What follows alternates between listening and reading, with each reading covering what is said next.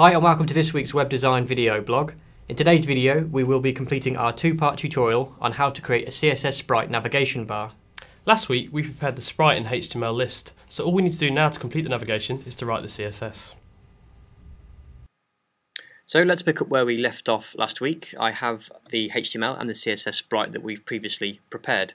I'm working in Dreamweaver on the split view so that we can keep track of our progress in the design view at the same time as writing the coding. Now, first thing obviously we need to do is create an external style sheet. So I've created one here and I'm just going to drag it into the code view in the head of my HTML file like so. First of all, we need to add 5 new IDs. So first of all, to the unordered list, I'm going to add the ID of navigation. Obviously you can name this whatever you wish. I also need to add individual IDs to each of the bullet points or lists. So the first one we'll call nav home. The second one we will call nav about. So I'm just referencing the actual pages that we're going to be using. Third one, nav gallery. And finally the fourth one obviously will be nav contact. So all we've done there is added 5 new IDs, which will allow us now to access the style sheet so we can start to style them up. So first of all we're going to style the navigation. So I've given the bullet point unordered list the ID of navigation. So now we can define certain CSS rules for it. First of all I'm going to set the margin and the padding to 0. Then I'm going to specify the width of the navigation, which will obviously be the width of our CSS Sprite image. In the example it's 378 pixels wide and the height is 44 pixels. So that's the height of one of the states, so not the entire sprite but just the height of half of it, which will be the height of the navigation. We're then going to bring in the CSS Sprite for the first time, and if we go to browse, I've left this in the folder. Okay, and that's all we need to do for our navigation ID to style the unordered list. Next we're going to style the bullet points. Again I'm going to reset the margin and the padding to 0. I'm then going to do list style type and set that to none. This hides the little individual bullet point icons. I'm then going to display inline, which will allow the bullet points to sit next to each other. I'm again going to reference the height of the navigation, which will be the height of the bullet points, which is 44 pixels. I'm going to align the text to the center, which will be a little bit more relevant later on. And I'm then going to also float left, which allows the bullet points again to sit next to each other, but we have to have that in there, as you'll see later on when we use display block. I'm then going to set the line height to 40 pixels. Okay, and that's all the standard default styling we need to do to the individual lists. All we now need to do with the navigation ID is set the link behaviors. So I'm going to add display block to the navigation links. This will allow the whole button and not just the text to become a link. And again I'm just going to specify the height of the links, which again is the height of the bullet points, the height of the navigation, 44 pixels. I'm then going to specify some settings for the hover state or the over state. First of all, I need to bring in the background image sprite again, but this time for the last time.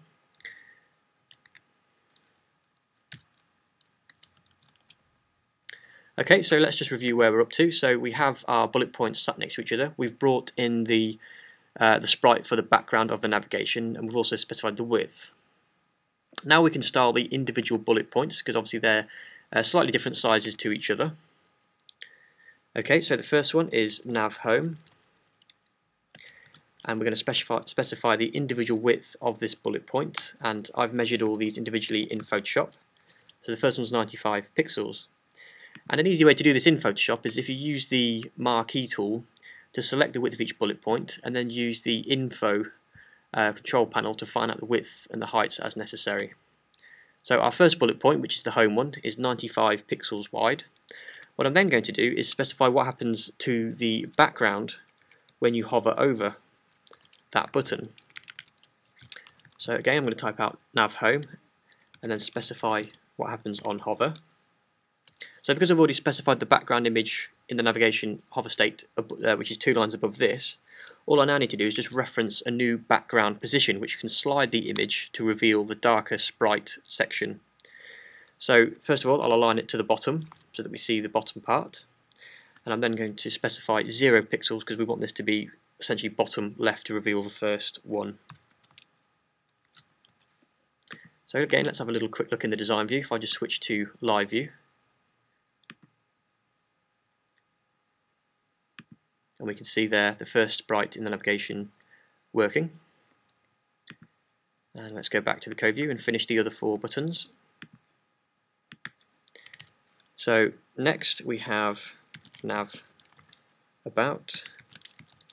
Again, the width of this is slightly different, 94 pixels.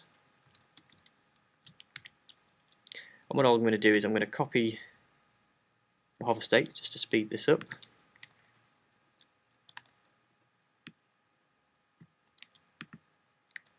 So let's change that to about. And what we now need to do is we need to slide the background position across the width of the original one, which is 95, so that it slides along to the next one, which is the about. So let's specify minus 95 pixels. Third button is nav gallery,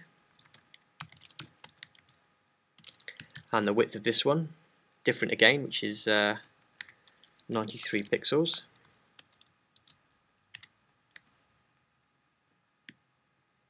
So I'm just repeating the same process for all 4 of the buttons.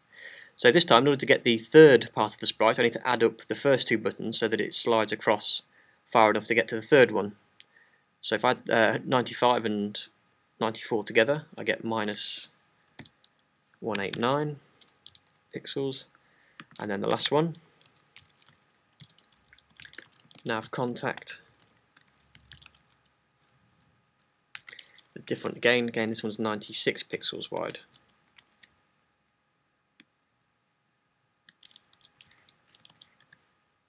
So in order to get the last position, I need to add up all 3 of the previous buttons, which gives me minus 282 pixels. So now if we take a look again in the design view, and we'll switch to live view to reference how it will look in a browser, we have our CSS Sprite navigation working. Now you will see that the blue text is still visible and above the navigation. Now if you wanted to prepare your sprite without the text in Photoshop and have real text on your navigation, obviously you could then further style this. However, if like us in the example you want to remove this blue HTML text just to reveal the pictures behind, what we can then do is specify a new line of CSS. Again, if we go navigation, span, display, none, which will hide whatever we put inside the span tags. Go back to the code view.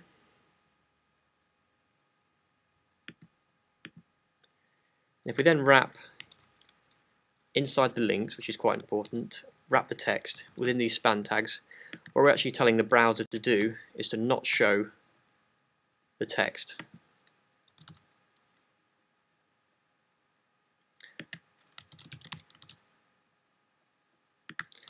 So if I just complete that for all 4,